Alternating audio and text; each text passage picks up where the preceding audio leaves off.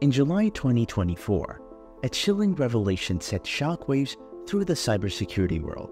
Threat actors had discovered a way to exploit ServiceNow, a platform used by countless organizations worldwide. Government agencies and private firms alike found themselves in the crosshairs of a massive data theft campaign. But how did this happen? And what does it mean for the future of digital security? Let's dive in. If you're concerned about the safety of your personal data or your organization's sensitive information, you must watch this video until the end. So, let's get started. Our story begins on July 10, 2024.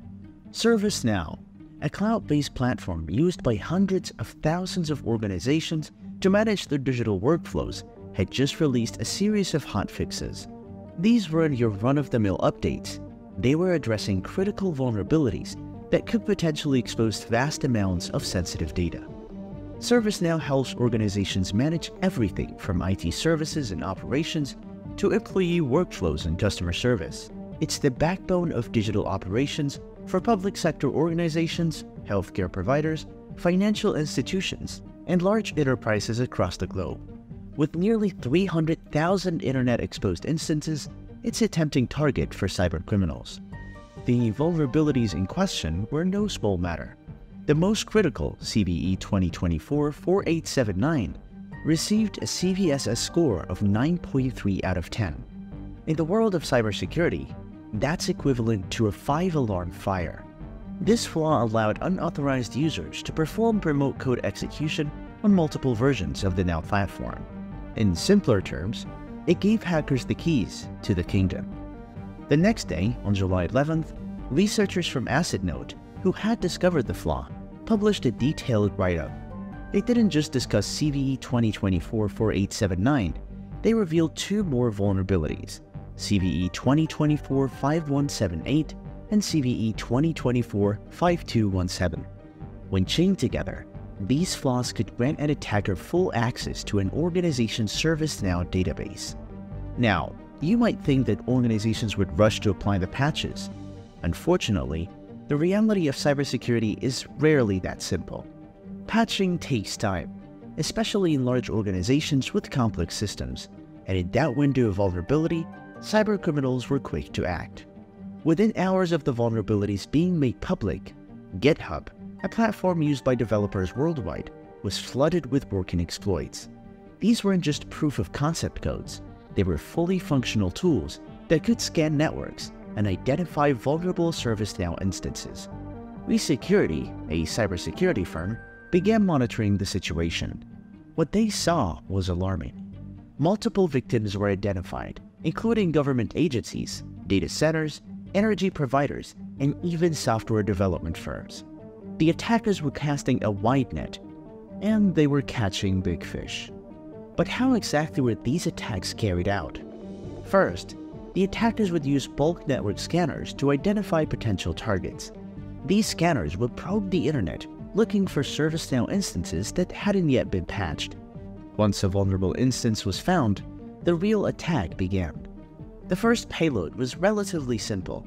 It was designed to check if the system was indeed vulnerable to exploitation. The attackers would inject a piece of code and look for a specific result in the server's response. If this initial probe was successful, they moved on to the second stage. This payload was more sophisticated. It was designed to check the contents of the ServiceNow database. If successful, it would return details about the database structure and contents. The final stage was the most damaging. The attackers would attempt to dump user lists and collect associated metadata from compromised instances. In many cases, they were able to extract usernames and passwords. Some of you may think that the passwords were encrypted. Well, yes and no. While most of the extracted passwords were indeed hashed, a form of one-way encryption, some instances actually exposed plain text passwords. The impact of these attacks was far-reaching.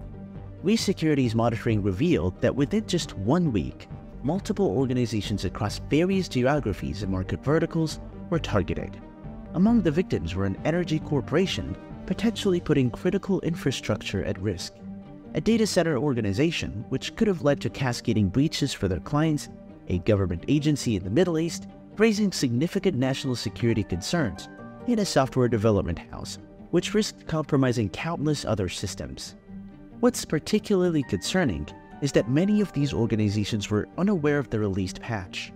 Some were using outdated or poorly maintained instances, often managed by their developers and software engineers. This highlights a critical weakness in many organizations' cybersecurity strategies: the failure to keep up with the latest patches and updates. But why is ServiceNow such an attractive target for cybercriminals? To understand this, we must delve into the dark web, where a thriving underground economy exists. Security's researchers discovered increased chatter on multiple underground forums.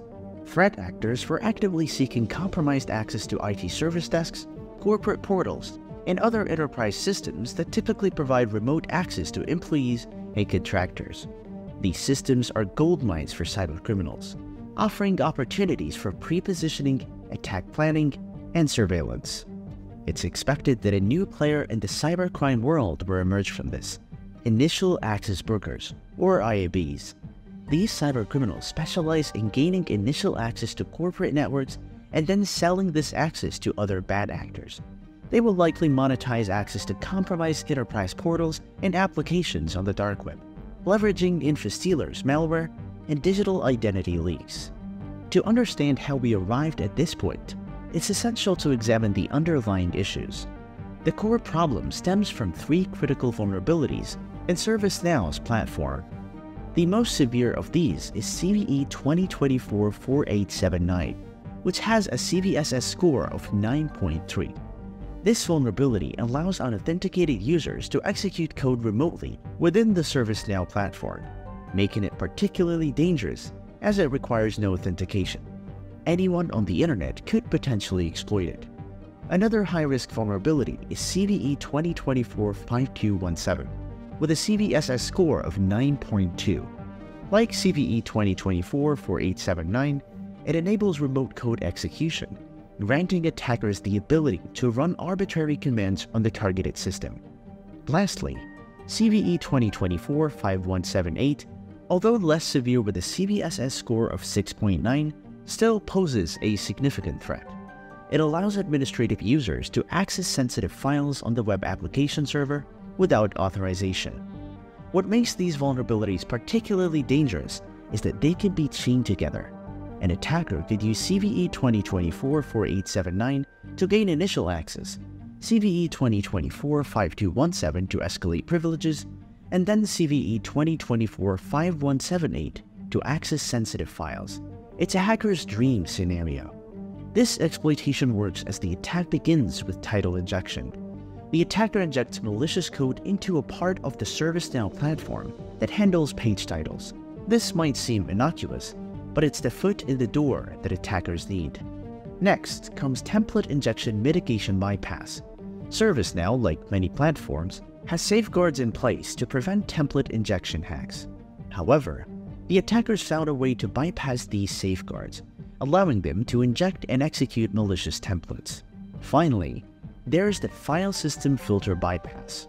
ServiceNow has filters in place to prevent unauthorized access to the file system. But again, the attackers found a way around these filters, allowing them to access and manipulate files they shouldn't be able to touch. When these three techniques are chained together, the result is full remote code execution and potential access to the entire ServiceNow database. The implications of this are staggering. ServiceNow instances often contain a treasure trove of sensitive information. We're talking about employee data, customer information, internal communications, and even details about an organization's IT infrastructure. In the wrong hands, this information could be used for everything from identity theft to corporate espionage. Once attackers have access to a ServiceNow instance, they can use it as a launchpad for further attacks. They might use the compromised system to send phishing emails to employees or customers. They could use the information they've gathered to craft highly targeted spear phishing attacks, or they might use their access to pivot to other systems within the organization's network. The potential for damage is enormous. Financial losses from data breaches can run into millions of dollars, but the cost isn't just financial. There is also the reputational damage to consider. Organizations that suffer data breaches often face a loss of customer trust, which can take years to rebuild. But let's zoom out for a moment and consider the broader implications of this attack. First, it highlights the increasing sophistication of cyber attacks. The attackers in this case didn't just exploit a single vulnerability, they chained together multiple flaws to create a devastating attack. This level of complexity is becoming more common, making it harder for organizations to defend themselves. Second, it underscores the importance of prompt patching. ServiceNow released fixes for these vulnerabilities on July 10, 2024, yet, even a week later, tens of thousands of systems remained vulnerable. This delay in applying patches is a common problem in cybersecurity, and it's one that attackers are all too happy to exploit. Third, it shows how quickly attackers can mobilize once a vulnerability is disclosed. Within hours of the vulnerabilities being made public, exploits were already circulating on GitHub.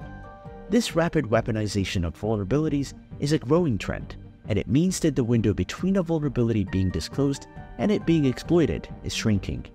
However, perhaps the most important lesson from the ServiceNow exploit is the need for a shift in how we think about cybersecurity. Too often, security is treated as an afterthought, something to be bolted on after systems are already in place. The ServiceNow exploit shows why this approach is no longer sufficient. Instead, we need to embrace the concept of security by design. This means building security into systems from ground up, considering potential vulnerabilities and attack vectors at every stage of development and deployment. It means treating security not as a separate function, but as an integral part of every IT and business process. What do you think about the ServiceNow exploit and its implications? Have you ever been affected by a data breach? Share your thoughts and experiences in the comments below. And don't forget to subscribe.